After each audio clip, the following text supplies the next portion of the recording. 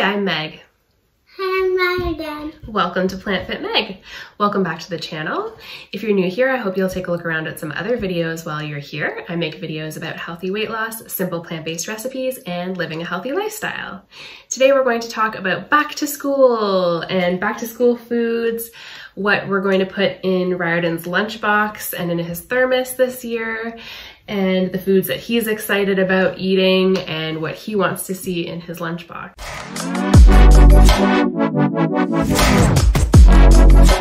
So let's go through the list. Do you remember what your list of stuff was that we had talked about that you wanted in your lunchbox? No, I forgot. You don't really remember? What are some foods you would like in your lunchbox?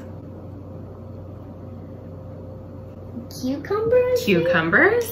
What else? Refried beans, sweet potato, and grapes. Ooh. And what else? And oats. And Bananas. So this is the list that Riordan gave us when we started talking about what he might like to see in his lunchbox. So cucumbers. Yep. Apple slices with cinnamon. Grapes. Broccoli. Potatoes. Raisins. Spicy tofu. Snap peas. Sweet potatoes. Clementines, dates, and figs. So that was the original lunchbox list.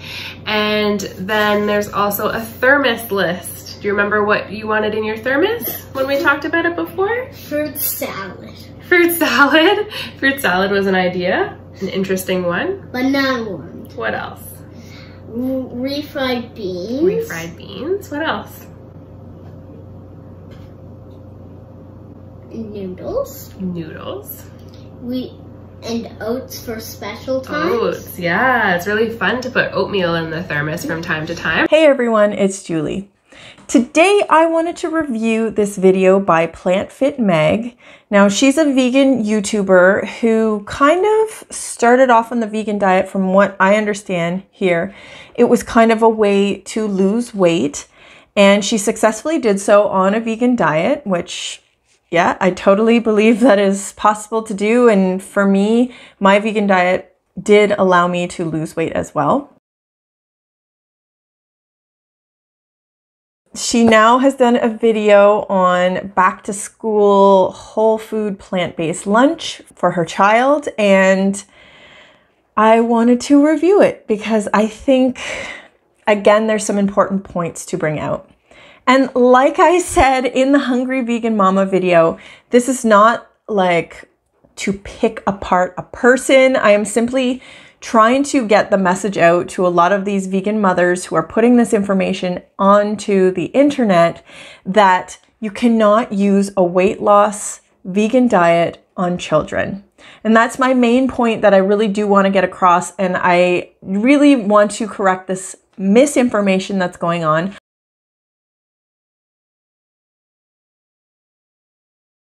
I, of course, do not follow a vegan diet anymore, and I do not endorse a vegan diet for children at all, but I am trying to at least get these kids to a point where they're eating better. Really, I'd love to see them eating milk, cheese, eggs, and all that stuff, meat. The first thing I did want to say is that using a vegan diet to lose weight is not necessarily the only way to lose weight. Obviously, there's many different ways to lose weight, and I think what it does to people once they lose weight with a vegan diet, they think that fat is bad and that fat is what caused them to gain weight. And okay, I'm just a disclaimer here. I've never had to lose a large amount of weight. I'm just going by my understanding of what causes mainly weight gain most likely in terms of food. And I kind of like the concept of not having to go so far with any kind of dietary change in order to affect your health. I think a lot of the time, little changes are significant, especially when you're coming from an omnivore diet. Just taking out junk food is a huge, big step. And maybe upping your activity level, increasing your, hydration, just trying to get those healthy steps in instead of going all the way to a low-fat plant-based diet because, okay, here's my understanding of weight loss. And this is what Paul Saladino also says, and Chris Kenobi, and, you know, Nina Teicholz has talked about this, and just a lot of people do believe this. So it's not, I'm not making this up from my own head.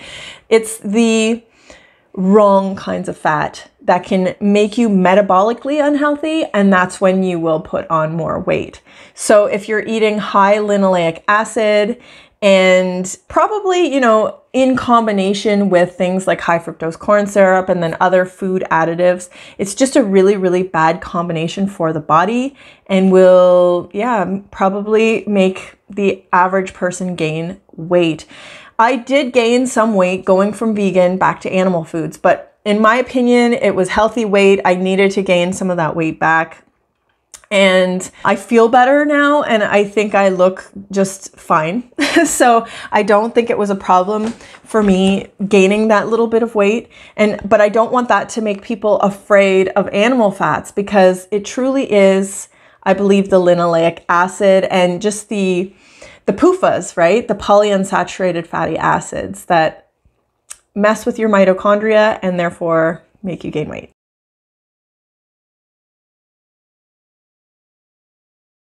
Moving on to the video. I'm just gonna skip to the lunch because, you know, I don't want to make this video like forever. Put some cucumber in here. Let's put it all. That's it. Nope. They're both tall. Okay. Let's add some grapes. Soak them in there. Soak them all. Snap peas. Oopsie.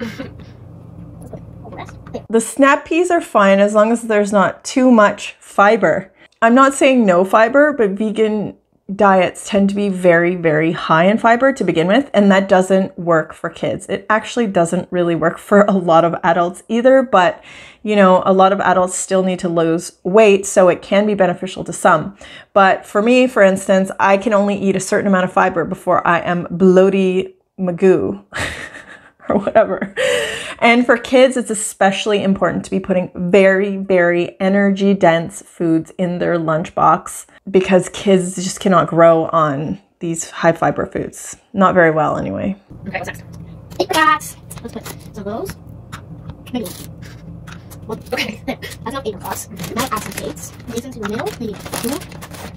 Okay, the one thing I would warn is against all of these sticky dried fruit. Now this, I think, was a big culprit in my daughter's teeth issues as a vegan. Also the fact that she had no protective factors like vitamin D, like K2, like, you know, milk, calcium, all of the things. Like milk has been such a godsend for my daughter's teeth and for all of us, but just no protective factors. And then on top of that, you're putting these sticky dried fruit, and it can really start to ruin these front teeth, I found, pretty badly. Probably also the molars too, but just a caution about the dry fruit.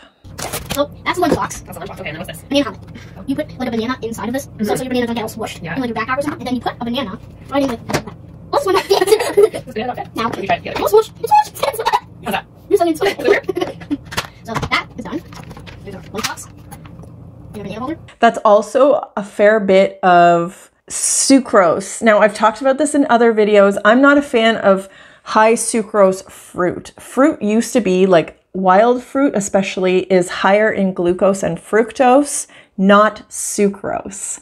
Sucrose is basically like the same that's in table sugar, right?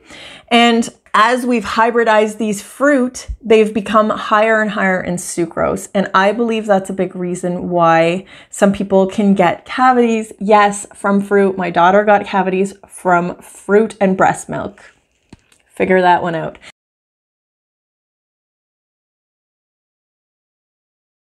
So I tend to stick to lower sucrose fruit. The grapes are good. You know, pears, melon. I think it's more watermelon actually. Watermelon, berries are really good. They still kind of have the wild distribution of sugar, but that's another thing I'm very careful about and these bananas, like the banana smoothies, they get stuck up here in the kids' mouth, I find. My kids do have lip ties too, but they all have lip ties and they don't all have teeth damage. And it's because some of them were fed more sucrose, my daughter, my poor daughter, and she's still losing these front teeth, but they're coming out and we're getting rid of this nightmare. But anyway, that's another thing about the fruit. Yeah, it looks very yummy. All right. So next you're going to put together your hot things. Yeah. Right? Okay, I am happy that they are doing a hot thing because this was reminding me of that one Hungry Vegan Mama lunch, the first one she showed, and I was like, oh, that can't be a kid's lunch. That can't be. That's a snack, right? But she is going to do a hot thermos. So, I'm still going to do this stuff. Okay. So you want your cutting board anywhere. Give you a bowl. Not a bowl. This is the furnace. That's where we'll put all this yummy food. Ooh, we're going to use a scooper. Put it lower. All right, go ahead. So, What are you using first? I think some refried beans. Ooh. You show you? Refried beans. Let's put them in. Ooh. Yeah, just call it. Do you want more bean, honey? Yeah, they do. We like beans. You want enough food that you fill your thermos, right? So, there's our beans, a little bit of cauliflower rice. So, cauliflower rice. Let's put some in the bowl. Let's get a little bit. This one's not very much. So the cauliflower rice? Put that to the side. Okay, what's next? Oh, gross. We don't have log left, but you can still use it. It's like, it's like one scoop or something. Wait, if something gets stuck, you can just use this. Yep, is that enough? Yeah. Okay. I'm using peppers. We'll get some. Maybe I should use my hands for some. Yeah, you can use that. Alright, sprinkle. Sprinkles. I like a lot of onion. So, let's put a little bit of pepper. Okay, this is a weird thing I noticed, and I don't know if this is a thing. I'm just, you know, pulling this out of my, okay? But something about vegan kids craving onions, is that a thing? Because there was another kid in the Karen Ramsey video I did, and he used to bring like whole things of onion to school and eat the whole thing. You know what I mean? And this kid really loves raw onions. Now, my kids have never loved raw onions, so maybe it wasn't a thing for them when they were vegan. But I keep reading online about how raw onions can be something about like a sulfur issue. Maybe not raw, but just onions in general can be like a liver issue and you need sulfur for your liver, but I can't find like a decent source to talk about it. So yeah, is that a thing? Is it? Let me know if it's a thing. Okay. Yeah. All right, what's next? The sauces. Which I'm really excited about the sauces. We got salsa. We're going to use a spoon for this. Because the scoop that pushes won't really work very well. So it won't fit. So one. Dig in. There's some salsa. All right, is that enough salsa for you? Yep. Okay, great. I'm really excited. We're going to the cheese. That's our homemade nut-free nacho cheese. Yep. Whoa, whoa, whoa, whoa, whoa, whoa, whoa. Nut-free. So this is like no fat. There's no fat in this whole meal. There's none. There's no avocado, nut-free. And I bet it's oil-free, right? Like most of these kids need fat. They need fat for the development of their brain. And in my opinion, the best vegan fat you can give a child is coconut. Coconut, coconut, coconut. If I had to be vegan, you know, I was put at gunpoint and someone was making me be vegan, I would definitely be eating tons of coconut because that's going to be like the best source of fat you can possibly get. And for your child on a vegan diet, that is. Like basically, it's like, you know, animal fats, but without all the fat soluble vitamins, but at least it's not linoleic acid and it's saturated fat, right? Like to me, I know this is taboo, but that's a better fat than all these other fats that are going to mess up your metabolism. And if you're wondering if coconuts cause heart disease, there are studies on cultures who eat high coconut and they have low incidences of heart disease. So yeah. Anyway, so, oh man, it's just all carb. You want to mix it with that soup, right? Good idea. So now we're going to mix all the stuff now. Mix. Oh yeah, it's really good. Oh, now it's kind of sticky. Refried beans are kind of sticky, so. Yeah, okay. And again, like those beans and everything is going to have a ton of fiber. Honestly, if you need to do a vegan diet and if your kids for some reason need to do it too with you, I don't know why that's the case, but kids don't have to be on a vegan diet. You can be on a vegan diet and feed your kids other things, but that's my opinion. You should be using things that have the fiber removed, to be honest. Like, I hate tofu, but if there were like other things like tofu, I can't even think of them right now, but like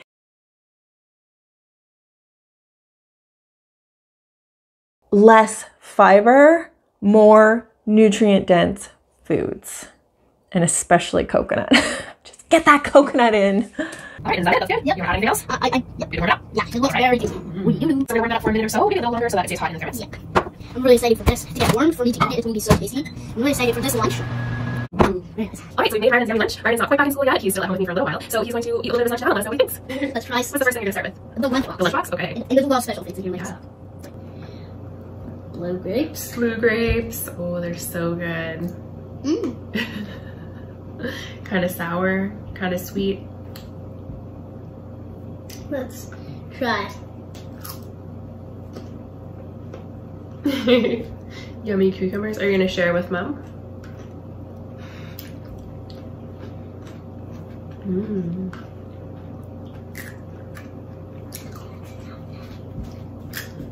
You don't want me eating any more of your lunch? Here, he just said, stop that, because she was eating some of his lunch. He's hungry. Vegan kids tend to be very, very hungry. I remember my kids just constantly were hungry as vegans. At least he said it's yummy, but I think when you're that hungry, everything's kind of yummy, so yeah. For this.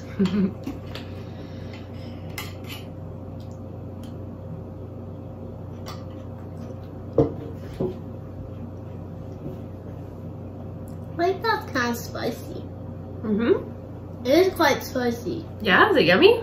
Yeah. Good. Very yummy. Good. How is it? Good? It looks like you're enjoying yourself. Oh, yeah, that looks. Okay, well, at least he enjoys it. I think in comparison, like, I don't know if he was raised vegan, but like in comparison to the food I eat, like there's no way that would be yummy, but anyway, I want some chicken in there or something. I want to reiterate, and I said this in the Hungry Vegan Mama video, and she didn't seem to, I don't think she actually watched the video, to be honest, but here's what I want to say to Fit Meg. I know you were trying your best with your child. I know it. I made the same mistakes, okay? I made these mistakes as well. My kids paid for it with their health, and so did I, so I don't blame her. I think she's misinformed, A, about how to feed a child, but also B, about this whole vegan thing. Like, it's gonna come back to bite them, as it comes back to bite pretty much everyone eventually, whether they want to admit it or not. But I see you. I see that you're trying your best. I see that you're trying hard to raise this child the most healthy way possible that you think is possible. But I wish, and the thing that I really would like to see more of, is at least parents giving their kids more fats. And this meal, I mean, as most vegan meals, they're missing calcium. There's barely any calcium in a meal like that. And whether or not you can compensate in the other 2 meals a day, like unless you're supplementing, yeah, you're not going to hit your calcium. Even if you were eating, you know, collards like 3 times a day, I don't know that you could even hit your calcium. Maybe with collards, but really difficult. And it's all bound up usually by anti-nutrients. So calcium, K2, there's no way you're getting your K2. There's no way. I guarantee that you're not getting K2. Choline, you're not going to be getting your choline. I didn't even really see, like, I can't even remember what choline foods are, like mushrooms or something. Anyway, I don't even think about it because I don't worry about choline now as, you know, a non-vegan. But will that have enough protein for a child? If I was again held at gunpoint and had to feed my kids a vegan diet, like, I would probably be looking into protein powders, to be honest. And what else? Just, well, fat. There's not enough fat. There's too many carbs, in my opinion. Too much fiber. And yeah, your kid doesn't need to be on a weight loss vegan diet, if that makes sense. Okay, here's weight loss vegan diet, like way down here. Here's like vegan diet with super nutrient dense foods, okay? With all your supplements too. I hope you're supplementing because this kid's gonna be missing a lot. And here's like an animal foods, I can't even reach it, guys. I'm sorry. An animal foods, okay. It's way up there, but like a vegan, like low fiber, high protein, and supplementing K2, choline, calcium, B12, D, DHA, what else? What else should you supplement? Iodine. Yeah, there's probably no iodine unless she's using iodized salt. The beans might have iodine. Well supplemented yeah, maybe you'll survive a bit longer, like Char likes to say, but, and that's if he's going to absorb. Oh, vitamin A. Where's his vitamin A?